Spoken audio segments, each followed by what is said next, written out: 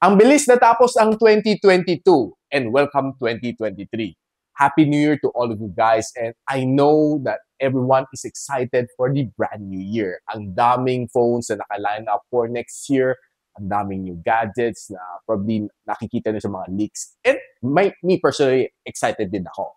And I've invited some of our friends from the tech industry to, of course, share us kung ano ang tingin nila was the best for 2022. And at the end of this video, I'll tell you ano napili ko rin. Simulan natin. Hi guys, I'm Richmond, Gadget Sidekick, and welcome back to my channel. Before we start, I just want to give a quick shout out to our friends from ASRock Philippines for being so supportive to our channel for this year, 2022. It has gone by so fast, and itong buong setup ko is basically from ASRock.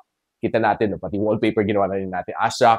And of course, ang itong jacket na suot-suot ko is also from ASRock. Ako personally, nakapag-invite ako ng international tech vlogger to share us ang kanyang view kung what was the best for 2022. The flagship na feel niya should be the number one sa kanya. And of course, sa kanyang channel. Check this out. Hey, what's up? It's Christian from GadgetsLZ. For me, the best phone this 2022 is the Xiaomi 12 Pro. This is my daily driver for 7 months now. I love the flexibility of this phone and how reliable it is. Let me give you 3 reasons why. First reason why is the camera. It takes super clear pictures and video with its triple 50 megapixel rear camera. And the second reason is its design. I find the design elegant with its curved front screen and has a great grip with its curved back. Lastly, it's super fast charging. That will full charge the phone in less than 20 minutes. And those are the 3 reasons why I'm hooked with this phone. And I was able to get some juicy inputs from some of our famous tech bloggers here in the Philippines. Tech bloggers, tech vloggers alike. And some of them are pretty popular. Some of them probably kilala nyo rin, of course. Some of them probably mga idol nyo rin. So tara, simulan natin. Hi everyone, ako nga pala si Janos ng PinoyTechdad. Thank you so much, Sir Richmond, for inviting me to collaborate in this video. So the best phone for me in 2022, actually meron akong dalawa. So number 1 is my daily driver. So this one is the iPhone 14 Pro. I love how compact it is. Napakalakas nitong phone na to for its size. Maganda yung display, maganda yung overall performance, and number 1 para sa akin, yung consideration is the camera. Yung video capability nito na 4K 60 frames per second, it's what I use in most of my B-rolls ever since nakuha ko tong phone na to. Pero bukod sa iPhone 14 Pro, ginagamit ko rin madalas itong Google Pixel 7 Pro. And I say the Pro version dahil talagang kinuha ko to for its optical zoom. Before this, ang ginagamit ko talaga is the Xiaomi 12S Ultra dahil meron rin yung 5x optical zoom that's really nice.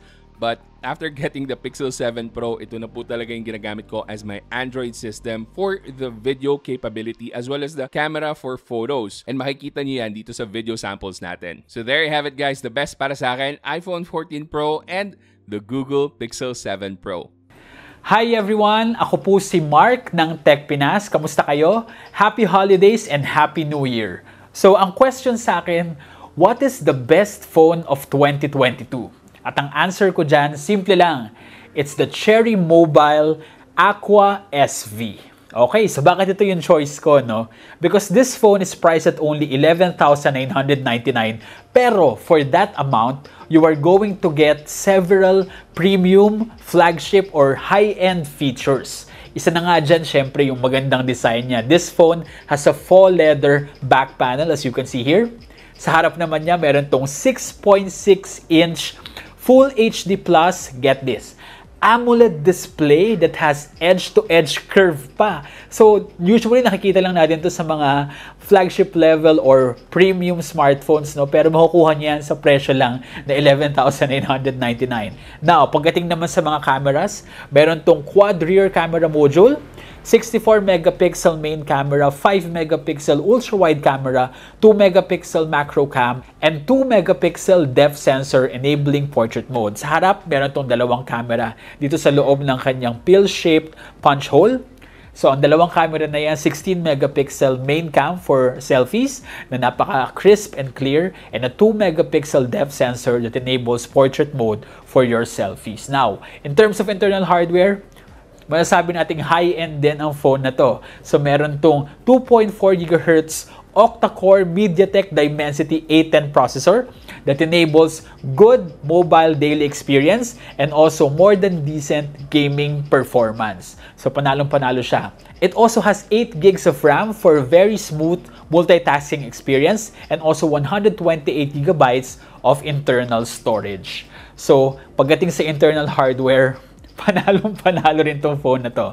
Now, for battery and charging, 4,200 mAh lithium polymer battery pack, and that supports 30 watts fast charging. So, napakabilis lang i-charge nitong phone na to. And then, to wrap it all up, syempre, it's already 5G enabled, which definitely future-proofs the Cherry Mobile Aqua SV. So again, lahat ng yan makukuha nyo lang for only 11,999. So pagdating sa value for money, panalong-panalo talaga ang Cherry Mobile Aqua SV. And syempre, Techpinas is a proudly Pinoy YouTube tech channel and also tech website. Kaya naman I really support gadgets or tech brands that are also proudly Pinoy. And syempre, isa dyan yung Cherry Mobile. And love natin yung mga friends natin from Cherry Mobile dahil talaga nga namang yung mga produkto nila, tinatry nilang maging very competitive and they also offer great after-sales support. So, madali silang lapitan pag nagkaroon ng problema yung mga gadgets na nilalabas nila. And they will really help you and make sure that you will have a great customer experience. So, there you have it. This is my best phone for 2022, the Cherry Mobile Aqua SV. What's up viewers? This is Ted Claudio of WazzupPH and this 2022, isa sa best phone na may magandang camera for me is yung Honor 70. So I took it with me sa aking mga travels, including the one in Sagada. So napaka-impressive nung camera niya. Ang ganda nung normal camera niya, yung 50 megapixels, and even yung ultra-wide camera niya. So, very ideal talaga siya for travel. Kasi napakaganda ng mga photos na lumalabas, and napakagaling nung AI niya, at yung post-processing niya. So, kahit against the light, kahit medyo madilim na, it really gives you good travel photos. So, if you're into travel, and for the budget of less than 30K, the Honor 70 delivers as a great travel phone. So, thank you guys and see you in the next one. Hey, what's up guys? Ian Fuentes here of Pinoy Geek. Well, the best phone for 2022 for me is the one that I actually use. Most of you know that I use an iPhone as my daily driver and personal device. With that being said, the best phone for 2022 for me is the iPhone 14 Pro Max. I mean, it's the most refined version of the iPhone today. What I like about the iPhone 14 Pro Max is its unapologetic performance in terms of mobile photography and videography, which to me is very important as a content creator. It's also a very straightforward device, has uncompromising productivity, and the best app ecosystem support for a phone today. I would also like to give shout out for the Galaxy Z Fold 4, which to me is a very interesting device with its unique form factor. I actually used it for a month and I was blown away by the new level of user experience. It's certainly a beast in terms of productivity and it has single-handedly, well, together with its Z Flip counterpart, defined the foldable market. Or I mean the foldable segment of smartphones. Follow me at Pinoy Geek in Facebook, Instagram, Twitter, TikTok, and YouTube. That's all from me geeks, and as always, I'll see you in the next one. Bye. And of course, how can I forget some of our fans that has been following us the whole year round 2022? I've asked and I've picked some of them to share their comments also. What was their flagship for 2022? Hi Richmond, the Gadget Sidekick. Congratulations pala sa lahat mga tagumpay mo for 2022. Ako pala si Jaime mula sa Huawei Community. Kung gusto niyo pala sumunod sa mga pages or sa articles ko, dito lang sa Huawei Community ako nagpo-post. Meron din sila sa Facebook page, pero meron din silang dedicated website. Pero sa ano pala, bago magtapos yung taon, gusto ko lang i-share ano yung paborito kong device at yun ay yung latest Mate 50 Pro ng Huawei. Yung ginhawak sa point-and-shoot experience nito, napakagaling. Alam mo yung feeling na automatic instant results na magagamit mo agad ay ang galing. Kaya sa lahat ng devices ng Huawei na nagamit ko para sa taon ng 2022, ito ang masasabi ko pinakamagaling sa ngayon. at pinakamaginhawa sa point and shoot. Instant at maganda agad, lalo na maliwanag yung mga kuha at sa mga skin tones na napaka-pleasing.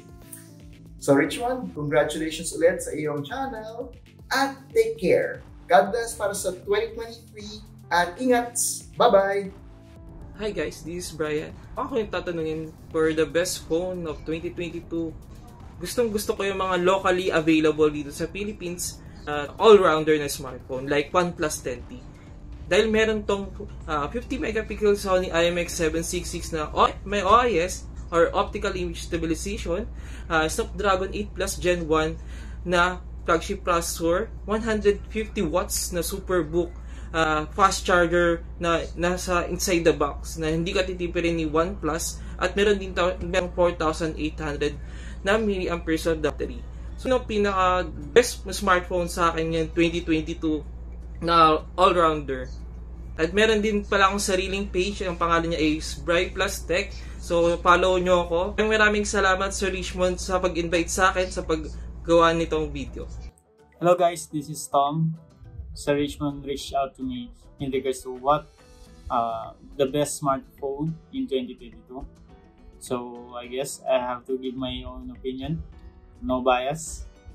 So, para sa akin, ang pinaka naibabaw sa lahat is Google Pixel 7 Pro. Yan.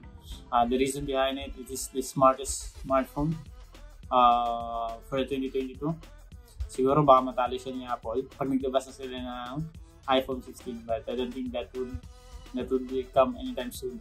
So for me, in 2022, the best smartphone is Google Pixel 7 Pro. Marami akong gustong sabihin, pero I only have 1 minute to explain why it is. But search nyo na lang, then you will know. 60% faster and 20% more efficient than last year. So yun lang. So nakita na lahat ng pinili nilang mga flagship phones for this year, 2022. And ako, I personally have my own choice din. And I know na this one should be globally available. And I was able to pick one na magandang kanyang processor, magandang kanyang camera. Definitely camera should be number 1 for me. And very, very tough na phone. And I'm talking about the all-new na Huawei Mate 50 Pro na may kundon glass, of course. And this phone was able to amaze me. Ang ganda ng kanyang camera, ang ganda ng kanyang pagkuha ng photo and video using the rear camera. I know nagtapos na kanilang partnership with Leica, but this time around, sarili na nila. They are on their own using the X-Mage na imaging system.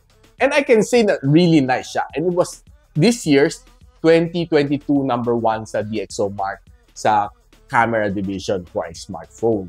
And of course, not only that, ito phone na ito is slim, curved ang kanyang glass, and I love yung kanyang kundon glass. Nakita na naman sa aking video na tinorture natin ang gusto. Ito phone na ito, si Huawei Mate 50 Pro, and it did survive. I was really amazed. Sabi ko, at some point, this should break.